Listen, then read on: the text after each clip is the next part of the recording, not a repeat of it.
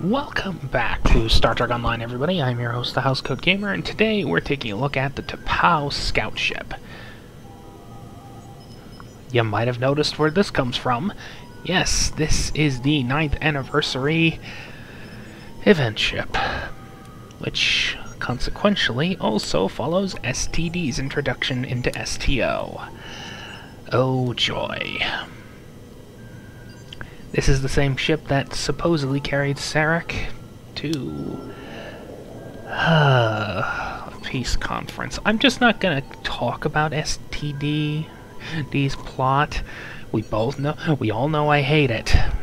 Mostly because it doesn't make sense. I mean, so many continuity errors. And not just visually.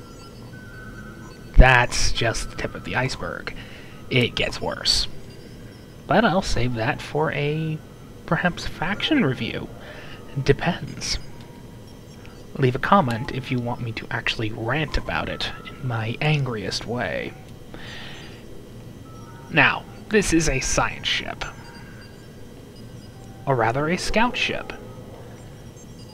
In fact, it was my first scout ship because I never got my hands on the Janur. I still haven't. And, well,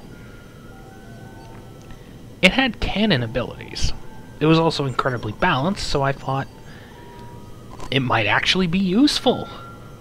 After all, it's a science ship that mounts cannons, and as a predominantly tactical player, I might be able to use it.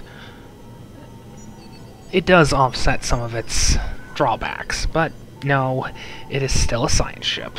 It just so happens to have superior abilities to shoot things than most of its peers.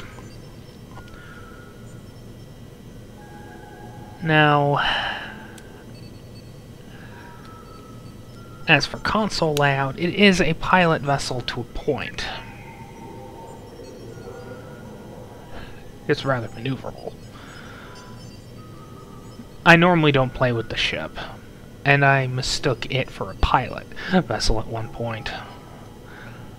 It's an intel ship, and it's mostly universal. You might have noticed that. Scout ships are effectively science raiders. And I've never noticed them have raider flanking, but it seems like something they should have. As for its starship abilities, or rather its trait, emergency response teams. Lose your shields, gain secondaries.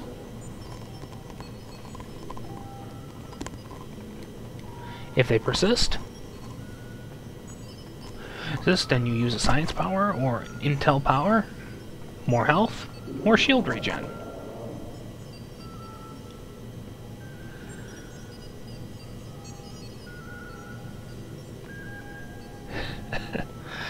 Universal console equivalent of feedback pulse. Ouch. Double up the feedback pulses and use the ability. Somebody's in for a bad day. Now, I'll give the STD boys credit. At least they kept to a certain design language when it came to a Vulcan ship. Warp rings. That said, it reminds me of a jackal. Reminds me of Anubis, the jackal-headed god of mummification. Yeah, you might have noticed I'm going in a order of release here. Well, there's a good reason for that. These are anniversary ships. You have to go in order. And once more, the only way you can get this ship nowadays is through the Phoenix box, or if you are unfortunate enough to go through the 9th anniversary event. This also bucked the convention.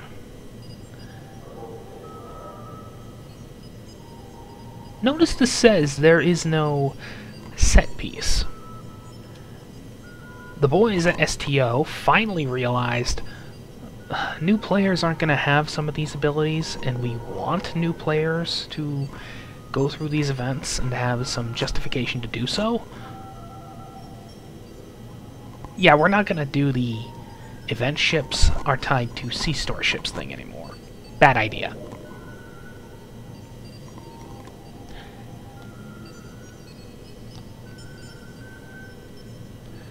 That, and there weren't that many STD boats to add. There were no Klingon vessels, no Romulan vessels. This was very much a dark time for cross-faction stuff. I mean, we're still in that dark time, but we're getting better. If you want to get it, have fun with the roulette. House Goat Gaming, signing off.